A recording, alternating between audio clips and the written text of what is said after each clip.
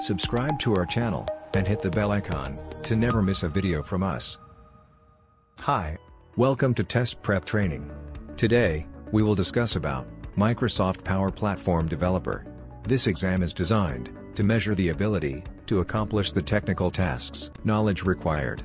1. Candidates appearing for the PL400 exam should have development experience that includes Power Platform services, JavaScript, JSON, TypeScript, C#, HTML, .NET, Microsoft Azure, Microsoft 365, RESTful Web Services, ASP.NET, and Microsoft Power BI.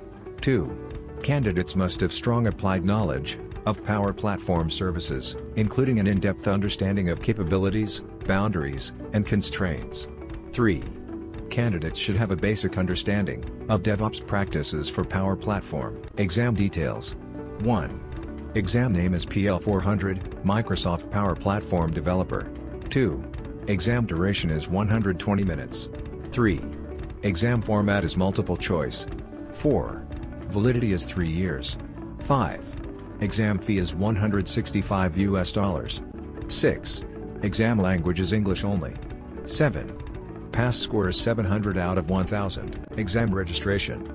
For registering yourself for the exam PL400, Microsoft Power Platform Developer, follow the following steps.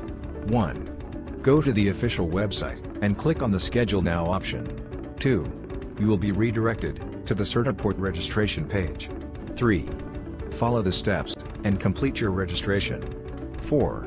You will be receiving a confirmation mail once you have made your payment. Exam policies. The candidate is recommended to read these policies so as to avoid any kind of confusion in the future. These policies contain information about registration options, learning credits, etc. Exam retake policy. If the candidate failed to achieve the passing score, then he or she has to wait for 24 hours before reapplying to the examination. The candidate can go to their certificate dashboard and reschedule the exam themselves. The candidate can reappear for the examination only 5 times. Failure in the second attempt will result in a waiting time of 14 days before rescheduling your third attempt. The waiting period for the fourth and the fifth attempts will also be 14 days. Now, let's discuss about course outline. Domain 1, create a technical design, which comprises of 10 to 15% weightage in exam. It includes 1. Validate requirements and design technical architecture. 2. Design solution components. 3. Describe Power Platform extensibility points. Domain 2, configure Microsoft Dataverse, which comprises of 15 to 20% weightage in exam. It includes 1. Configure security to support development. 2. Implement tables and columns. 3. Implement application lifecycle management. Domain 3, create and configure Power Apps, which comprises of 15 to 20% weightage in exam. It includes 1. Create model-driven apps. 2. Create Canvas apps. 3. Manage and troubleshoot apps. Domain 4, configure business process automation, which comprises of 5 to 10% weightage in exam. It includes 1. Configure Power Automate. 2. Implement processes. Domain 5, extend the user experience, which comprises of 10 to 15% weightage in exam. It includes 1. Apply business logic, using client scripting. 2. Create a Power Apps component, framework component. 3. Create a command button function. Domain 6, extend the platform, which comprises of 15 to 20% weightage in exam. It includes 1. Create a plugin. 2. Create custom connectors. 3. Use platform APIs. 4. Process workloads. Domain 7, develop integrations, which comprises of 5 to 10% weightage in exam. It includes 1. Publish and consume events. 2.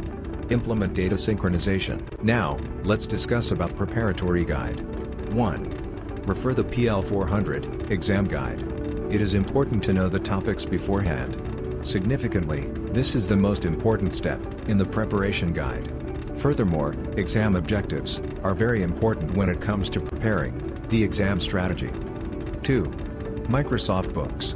Microsoft provides reference books that can be helpful while studying for the exam.